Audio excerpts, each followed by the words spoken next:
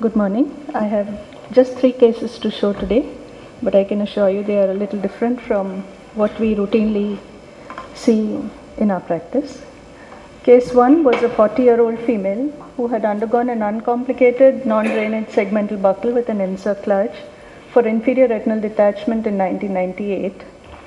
She had a sketchy follow-up until 2008 when she reported that she was doing fine except for a mild irritation and pain on and off. Her best corrected visual acuity in 2008 was 645 N36, basically because she had a demarcation line running through the fovea. She had an inferior buccal exposure, the retina was attached, the fellow eye was normal. She was advised buccal removal, but she did not report for the same. She came to us in 2012 when she complained of pain, redness, and a drop in vision of 1 month. Her visual acuity at this time was counting fingers at 1 meter. And you see the buccal and suture exposure inferiorly. And fundus showed a very hazy vitreous. You see some exudates temporal to the macula. You can faintly see the subretinal demarcation. Line through the fovea, retina was attached. And you had this large mound temporally with a secondary retinal detachment, looking like an abscess. In the lower part, just the buccal effect was seen. The ultrasound showed vitreous echoes, and on the temporal side you see this retina elevated over the buccal. You see the hyporeflective echoes of the buccal surrounded by variable reflective echoes. And this is the area where there was no elevation. Here you just see the buccal with no specific abnormality around it. We decided to get a CT scan which showed us soft tissue lesion surrounding the buccal. Here you see the encerclage, here you see the buccal indent, and this soft tissue mass was extending along the lateral rectus. By now the patient was convinced she required surgery. We removed the buccal, the sutures as well as encircling band, and you see in this area this blackish muck which was lying over the buccal surface. The sclera underneath was all right.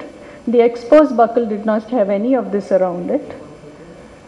Subsequently, we sent the material for culture. We sent this exudative material also for culture, and it grew methicillin sensitive Staph aureus, and a few weeks later Aspergillus teres. Patient was put on oral ciprofloxacin with topical fortified gentamicin drops based on sensitivity, and once we got the fungal culture report, she was put on oral fluconazole for 3 weeks. 2 months post buccal removal, her visual acuity had improved to 636 N36. The eye was quiet, a little bit of conjunctival scarring because of the loss of tissue.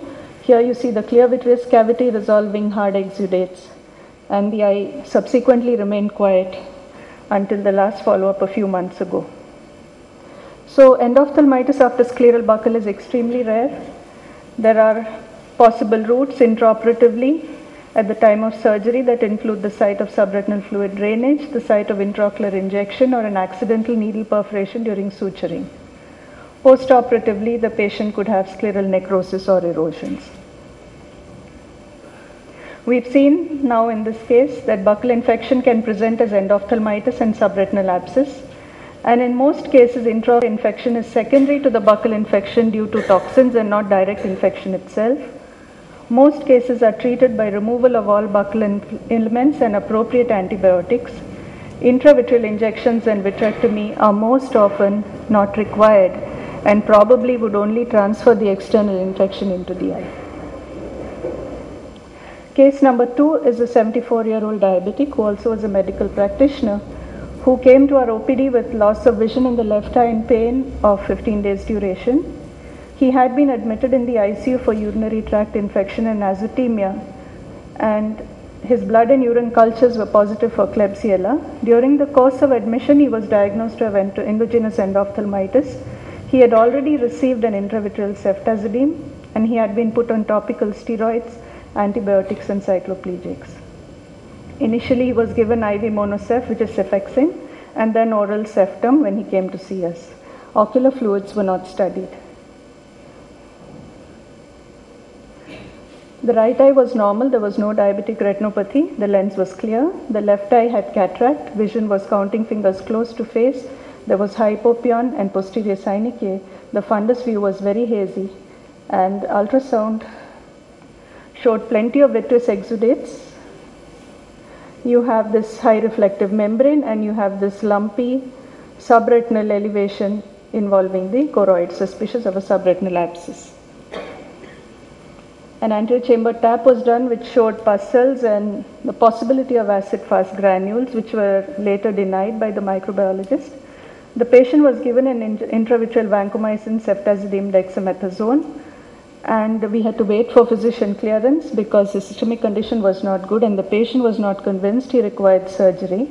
His blood sugar when he saw us was 450 and he received 3 repeat antibiotic injections on alternate days, intravitreal injections, pending clearance. The PCR of the AC tap showed a U bacterial genome positive. When he eventually got cleared for surgery after 5 days, he underwent a 3-port pars plana lensectomy and vitrectomy. Intraoperatively, a large temporal retinal detachment extending to the disc was seen and a large yellowish subretinal abscess. There was a little bit of retinal necrosis and we did a retinotomy after cauterizing over the abscess, and the entire abscess was drained completely with a tapered extrusion needle and suction from a syringe.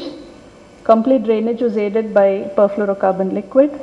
Subsequently, we did endolaser to the retinotomy silicone oil tamponade, and we sent the vitreous aspirate and subretinal aspirate separately for smear culture and PCR. The immediate smear report showed no organisms in the vitreous aspirate. However, the subretinal aspirate showed gram-negative bacilli and again these doubtful acid-fast granules. We gave an intravitreal ceftazidime and closed the case.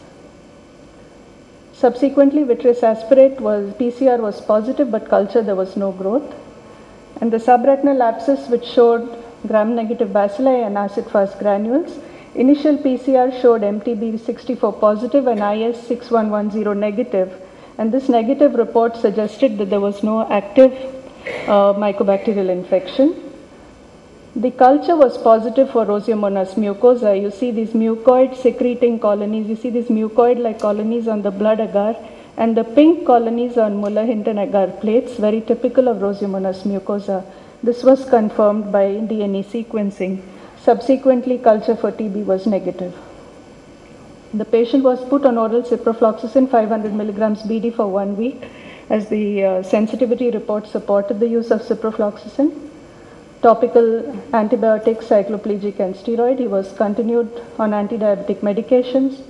The chest physician initially saw him when we suspected TB and they started him on antibiotics, but these were discontinued after the PCR and culture report was obtained.